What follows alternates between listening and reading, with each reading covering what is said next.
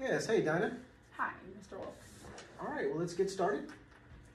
All right, Dinah, I had a chance to review the new lesson plan.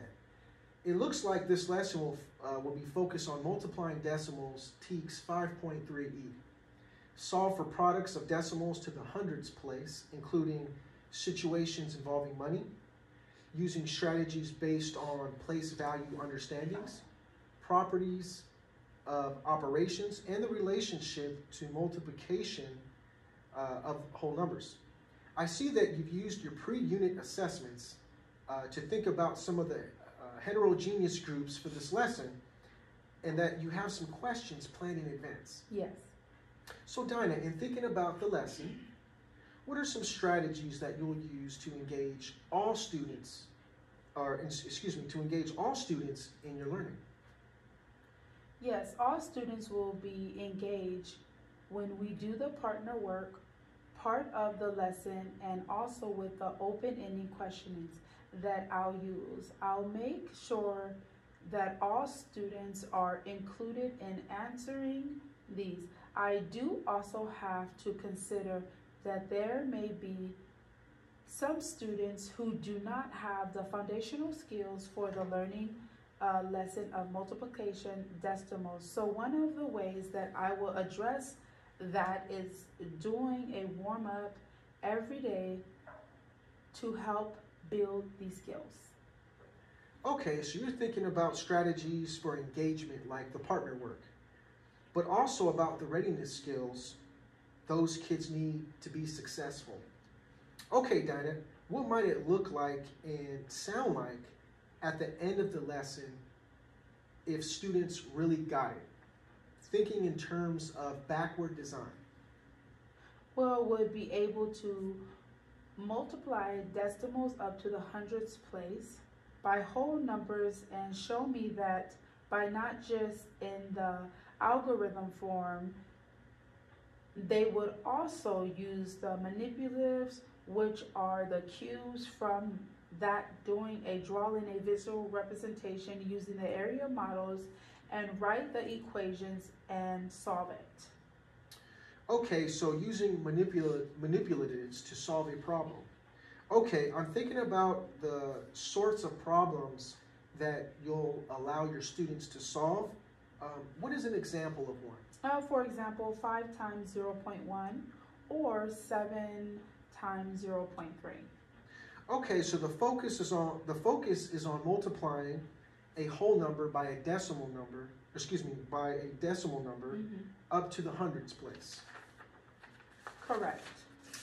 Okay, I'm thinking about the example that you gave me, or the examples that you gave me. What would be an example of a correct response? What does success look like? Well, they should be able to accurately show the drawing part in the visual representation using area models and then the equations, and they will both be correct. For example, 5 times 0.1, I should see the answer in equation form and the visual representation. Okay, it sounds like accuracy is important as well as being able to show some sort of picture representation in an equation. So 3 things. Yeah, I think that it is important in the beginning of the lesson that I make it clear that these are the 3 things I am looking for. And now that I kind of talked these things out, I see the importance of in that. Okay, so you're thinking about really being transparent about the expectations with students. That's a great thing, Dinah. Yeah. So in that same spirit of transparency and being really explicit about what it is we're hoping for with students, let's think for a moment about the outcome for this lesson in creating a mastery outcome. When we create a mastery outcome, there are 2 things to consider. 1, it should describe what students should know and be able to do. And 2nd, it should be measurable.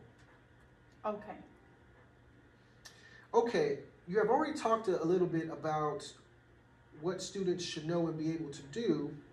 What does that sound like? Right, so it will be a written statement like I would understand how to multiply decimals and whole numbers. Mm-hmm. Okay, you use the term understand. What might be a different verb you can use that maybe, uh, what might be a different verb you can use that may be measurable or a behavior that you can observe? Maybe I will be able to show an equation that I can multiply decimals by whole numbers. Right. Show or represent. So let's take out a piece of paper and practice writing that outcome that you'll share with your students tomorrow. Okay.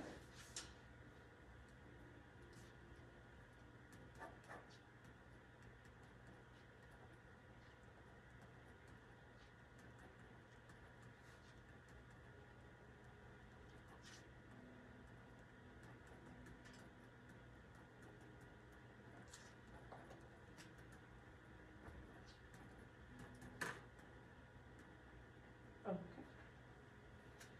All right, so can you please tell me what you have there?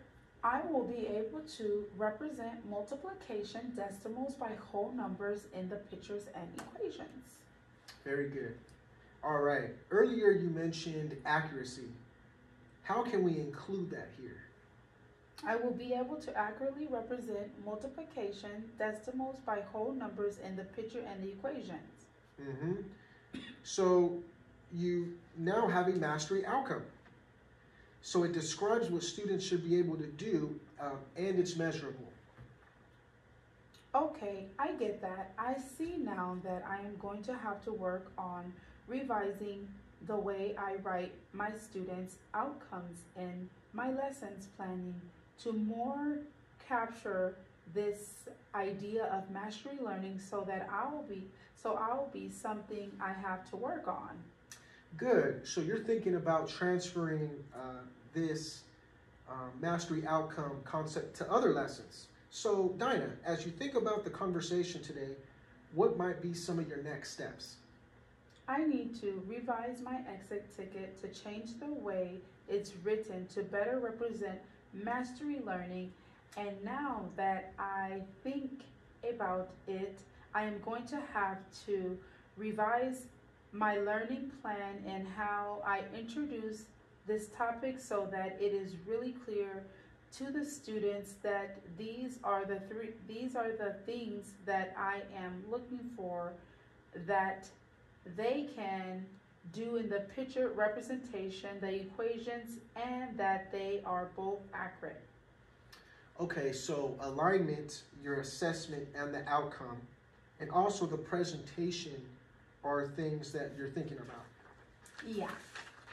So let's go over what the lesson plan format will entail once more, and please restate what this lesson will look like, along with some of the minutes involved. Yeah. So first, we will start with a warm-up where the students will complete a 1 to 2 problems that cover the previous master materials with an introduction into the lesson. Then we'll take 5 to 7 minutes. During this time, I will take attendance. Then I will conduct a guided practice of what I am looking for in the current lesson. For example, what success will entail. This will take around 10 to 15 minutes. Then I will have students complete work doing independent practice, which will take 20 minutes. During this time, I will actively monitor the room. Lastly, I will close the lesson by conducting an exit ticket, which I will use for assessment purposes. This should take up to the remaining class time about 10 minutes. Excellent, Dinah. So before we wrap up, is there anything particular that you want me to be looking for? Well, I have talked a lot about components and components of the assessments. One thing that I would want is you to know I'm truly trying to use a lot of different strategies to figure out whether kids are getting it. So it will be, so if we can revisit to discuss more about the assessments, that will be great. Of course, absolutely. I will definitely take a look and help you with that. Specifically for some assessment strategies and some data dialogues. Great. Well, of Thank course. you. Thank you. You're welcome.